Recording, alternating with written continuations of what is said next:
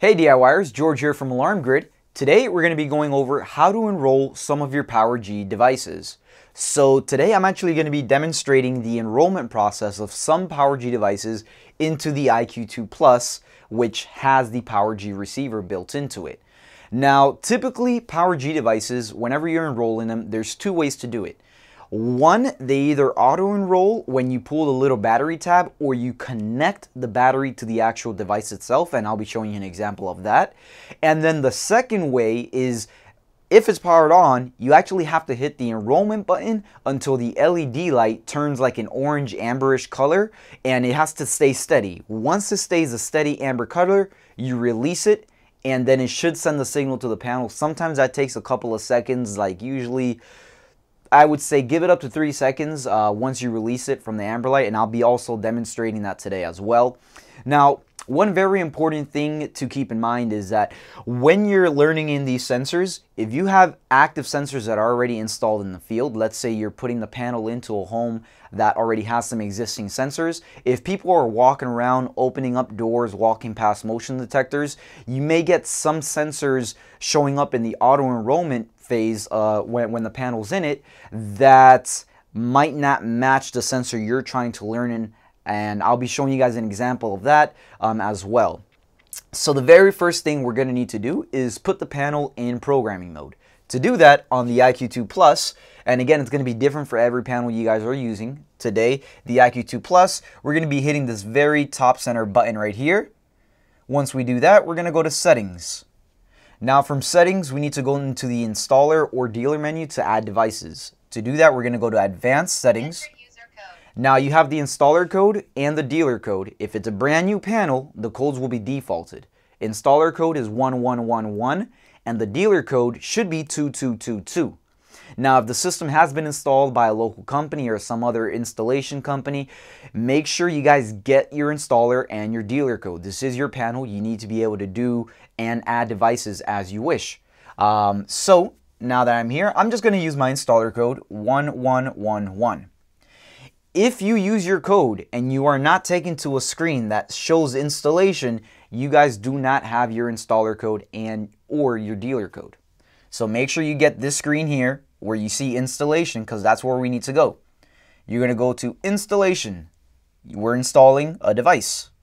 What kind of device? It's a security sensor.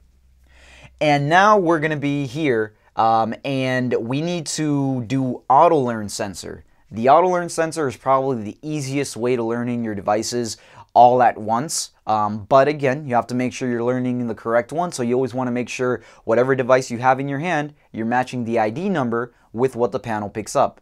Because again, there might be active sensors in the field that might be tripping and the panel might pick up on them and might get that serial number instead, and it could cause a whole bunch of confusion. So it's always good to double check your work. So we're going to go to auto-learn sensor. Now, today I'm going to be working with a series of PowerG devices. We have the PowerG wireless carbon monoxide detector. We have a PowerG shock sensor. We have a PowerG key fob.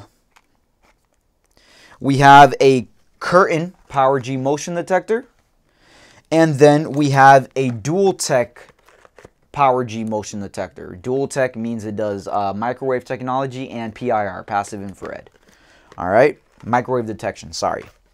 All right, so let's start off with the easy one first. Again, every sensor is going to be different. The one I'm going to start off with is going to be the wireless carbon monoxide detector. This one, you simply plug the battery in. Once you plug the battery in, it sends that signal automatically. You don't have to press the enroll button. If you guys have it already installed with the battery powered on before you guys enrolled it, then you might need to press and hold the enrollment button. But let me show you guys real quick, that way for those of you who don't have it. So it comes right out of the box. Now for some of these devices, the battery will come not installed. So for this sensor here, there's a little battery compartment here. Might have a screw in it. This one, we've tested it before, so we do not have the screw, but you'll need to unscrew it to release the battery compartment.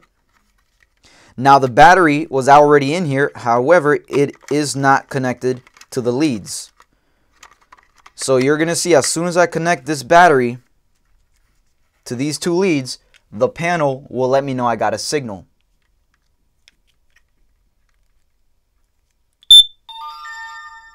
You heard the CO detector beep, it sent that signal, and the panel picked up on it. Now, just to make sure that the ID number matches the one on my carbon monoxide detector, I see here the sensor 2204127 is requesting to be added to your list. Do you want to continue? You want to make sure that is the one that you're holding in your hand. So if you're looking at your sensor, you want to find the ID number. It's usually on a sticker on the back or on the inside of the device, depending on the sensor you're holding. On this carbon monoxide detector, it's actually, sometimes it takes a little bit of searching. It's on a sticker at the very bottom. Right here, it matches 2204127. That's what I'm using. So, after you've confirmed that your ID number on the sensor matches the ID number that the panel picked up on, you're just going to hit OK.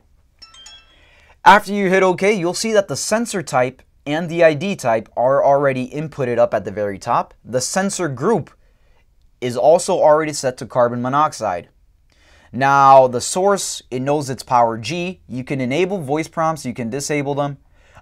This is just the editing screen that you're going to get whenever you guys auto-learn any sensor. If you guys are learning in a bunch of door window sensors, motion detectors, this is your time to go in and say, hey, this sensor is going to be in this area of the house. After you're done, you're going to go ahead and hit Add New.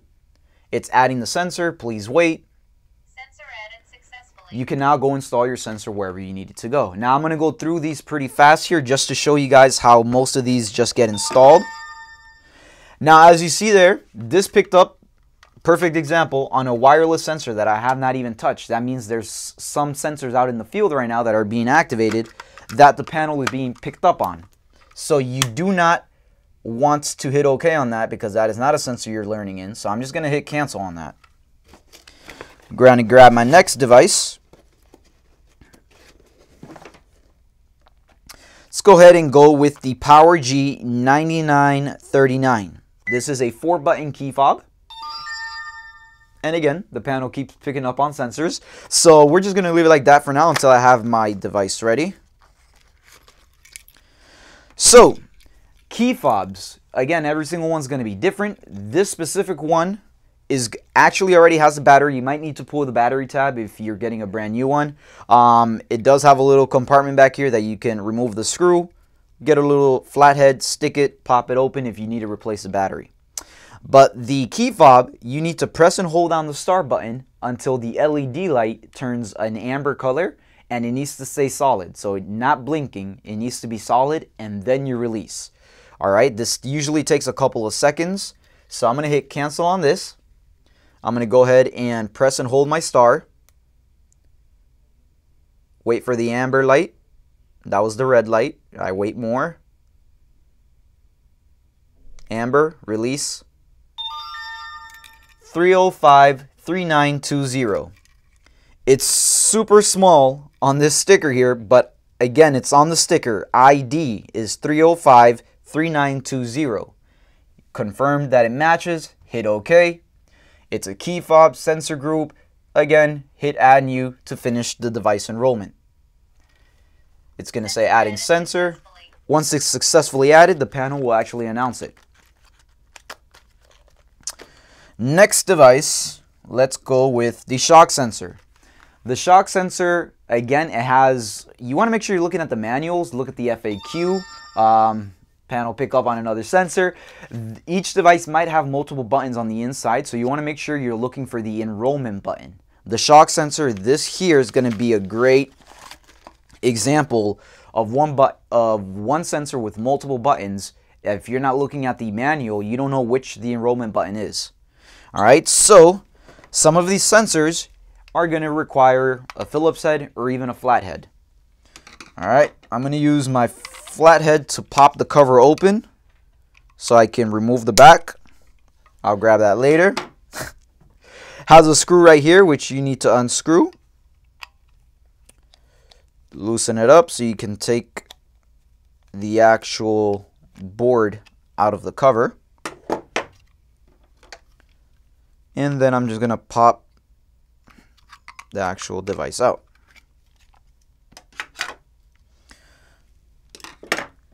Now these use a little battery right in here. This is a CR123A. Most of the bigger devices, motion detectors, shock sensors, they're going to use this kind of battery. So you're going to plug it in, make sure positive, negative. You're going to see a red light. That is not the enrollment button. That is just a light letting the sensor know that it's been powered on. Now this PowerG device, there's 3 buttons, one on the left, the right, and bottom left. The enrollment button for this one, if you look at the manual, is the bottom left button. So you're going to press and hold until you get the amber light solid. Release it. Oh, sorry. It will not, the panel will not pick up on the signal if it's waiting for you to confirm one of the other signals. So go ahead and hit cancel on that and press and hold it. Once it turns solid, release it. Signal gets sent. 1706465.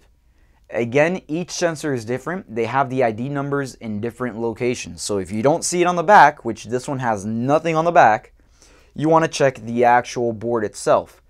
On this shock sensor, the ID number is actually right behind the battery. It's almost hidden. So you want to make sure that you're matching that ID number 1706465 to the panel. You hit OK, add new. Sensor added successfully. Let's go ahead and do a motion detector. Right? So this motion detector, again, same concept. Take it out. The battery will probably come separately in the box. Take the cover off. You always want to make sure when you're taking covers off, you're looking for any screws that might need to be unscrewed so you can release the back plate from the actual cover. So you take that off. You're going to put the sensor in, or the battery in, sorry. Now from here, there should be an enrollment button, which, let me see where this one is. The enrollment button is going to be right next to the battery right here. LED light right in the center. Press and hold it. Lights up solid. I'll release. Match, this one is on the back, ID number to the ID number on the panel, 1223527. Hit OK. It's already set sensor type, motion. You can change sensitivity level, give it a different sensor group. You can change the name. Again, you guys are going to configure the sensor however you guys want. And then just hit add new to confirm. Sensor added successfully. And you have programmed in multiple PowerG devices, all by just auto-enrolling it. Some, again, they only require the battery to be plugged in. Others might require you to press and hold the enrollment button until the LED light stays solid, and then release it. Alright, this was just a quick example of a bunch of different devices that require different enrollment processes. And I was using the IQ2 Plus panel. Every system will be different. There might be different instructions to get into programming. Once you're done with your IQ2 Plus, you can just back out to the home screen. You might have a bunch of errors if your sensors are still open, but you are now free to go ahead and start installing your sensors wherever you guys want to place them. If you guys have any questions regarding this video, please feel free to email us support@alarmgrid.com. If you guys thought this video was helpful, please like, subscribe, and hit the little bell icon to enable notifications. Thank you guys very much. I'll see you guys next time.